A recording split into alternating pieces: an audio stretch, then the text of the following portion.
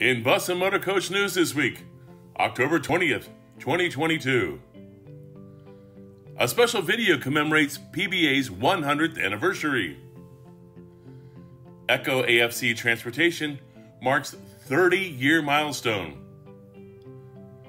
NCM Associates acquires Spader Business Management. Tour Tennessee's Pamela Huey celebrated for serving the bus industry. ABC announces new VP of Technical Solutions. And finally, James Wang test drives an all-electric bus. This video is sponsored by busrates.com, the original anti-broker website, so no one gets between you and your customer.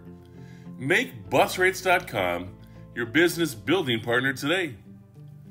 Read all these stories and so much more in Bus and Motorcoach News. And that's your Motorcoach Minute.